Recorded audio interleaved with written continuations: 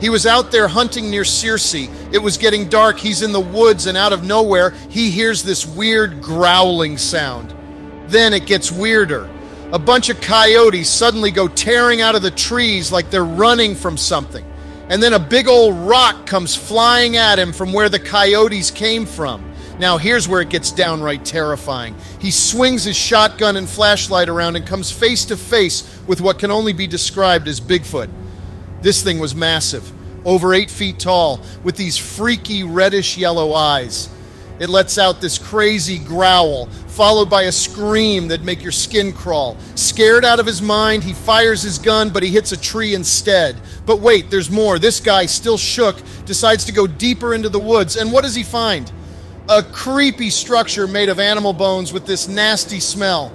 And then he stumbles upon not one, but a whole family of these things just standing there